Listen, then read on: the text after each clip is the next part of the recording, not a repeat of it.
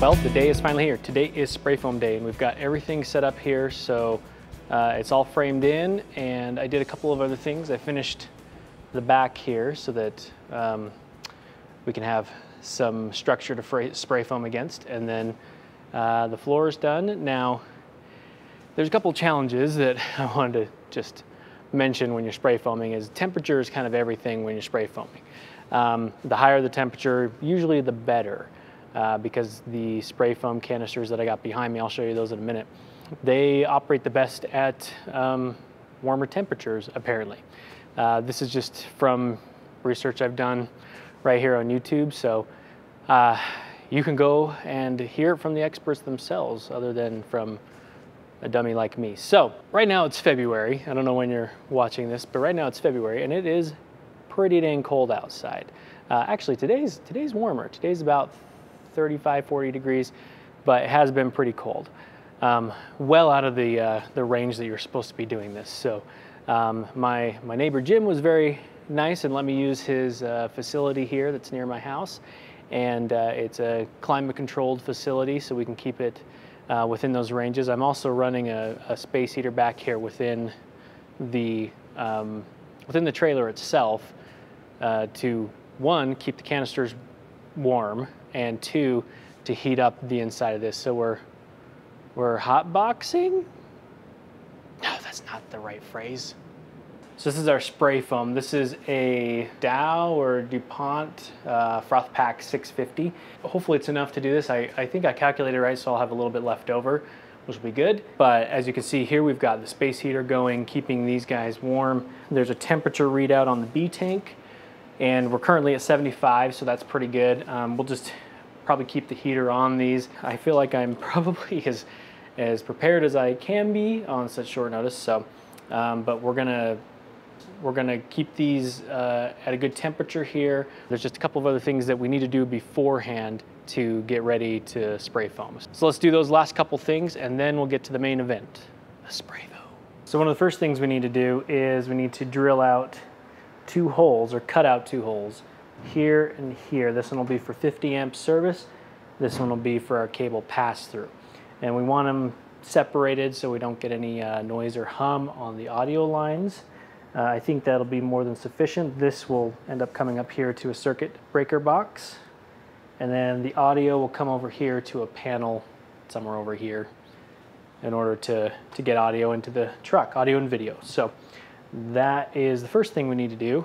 And then another thing we're gonna do is these doors. So I wasn't sure if I was gonna spray behind these, but I think I will. So we took off any of the brackets that are on here. We're gonna carefully peel this trim off and this plywood because I really want to use them again because they're nice and they look very nice. So we're just gonna try to keep those. If not, we'll replace them with something.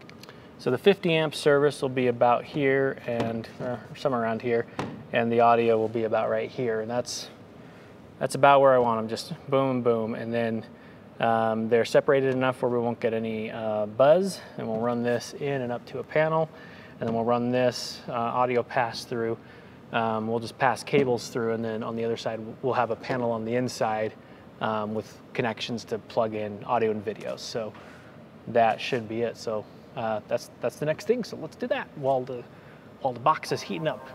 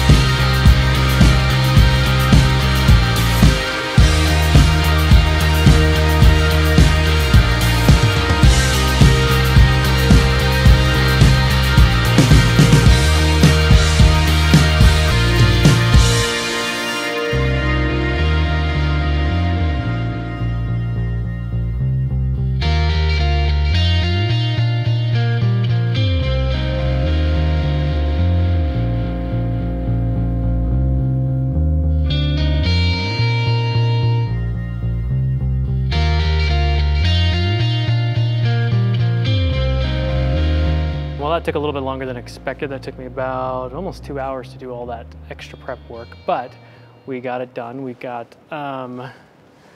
these guys done here. So there's our cable pass through and there's our 50 amp. Yeah, I went a little too crazy there with the caulk, but I want that thing to be as tight as possible. It also has its own sealing ring on that 50 amp. This one didn't, so I had to caulk that one, and I'm hoping it stays in place. This should get some more rigidity once we spray foam as well. We also took the panels off of here. Unbeknownst to me, these little plates are here. That makes sense, but we're gonna leave those in as we spray foam around. Same with here, because this is where the bar is. We've got one up top, one in the middle, and one down below. We also took the plywood off of the door, so I'm gonna leave that close and just spray foam it as if it's the wall. So now is the time where we gotta get our PPE on and make sure everything is good to go. I think the temperatures are okay. It's not quite as warm as I would like, but then I might die of heat exhaustion. I don't want that. Here's the plan of action. You ready? So we're gonna do the ceiling first and go all the way down. Actually, we'll probably start down there and move our way back. And then we'll do one wall here and one wall over there. And then we'll do the floor. Now, I can't stop for more than 30 seconds or else I have to do some stuff. So I need to make it so it's just all one big motion, basically. So that's the plan. I don't think it should take longer than about 15 to 20 minutes to actually do the spray foaming, because it's not like a huge space. So I think we'll be okay that way. Let's get at it.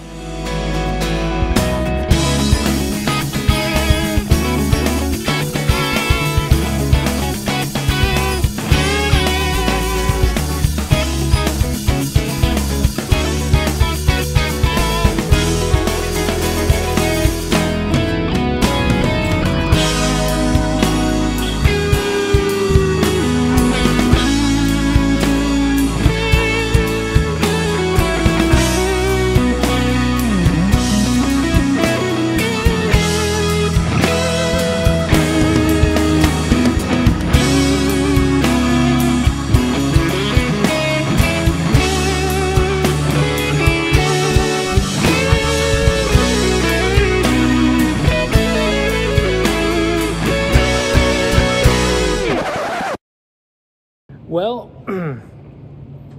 this is a fail. Well, kind of a fail. So we did pretty good on the ceiling and into the back, the nose and everything. And then about here, I was thinking something weird's going on because it's like gooey. It's not setting properly. And then I pulled off the nozzle and realized only one of the chemicals was spraying.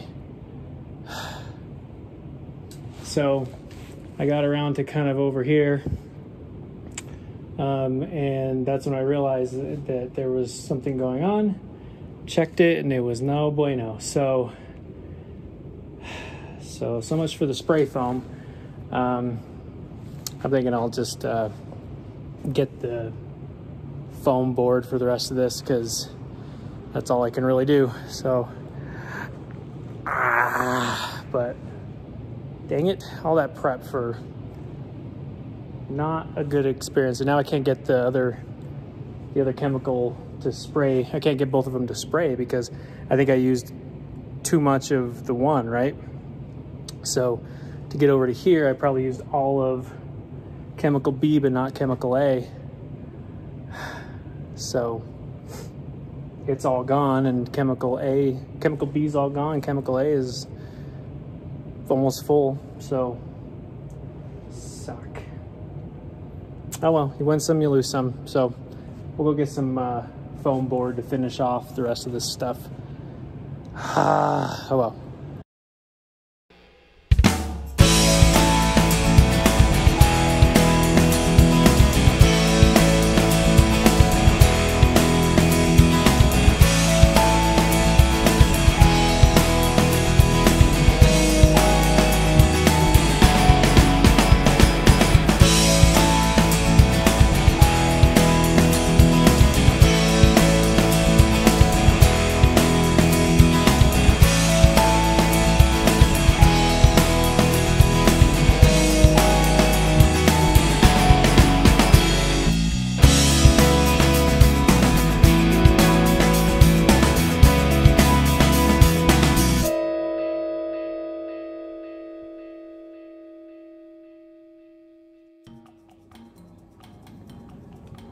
I'm pretty sure I did that.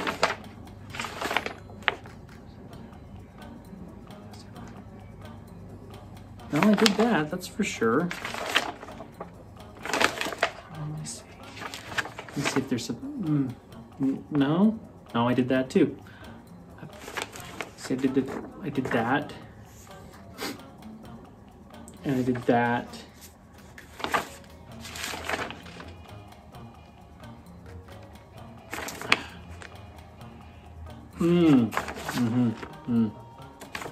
Yeah, here it is. This is what I didn't do.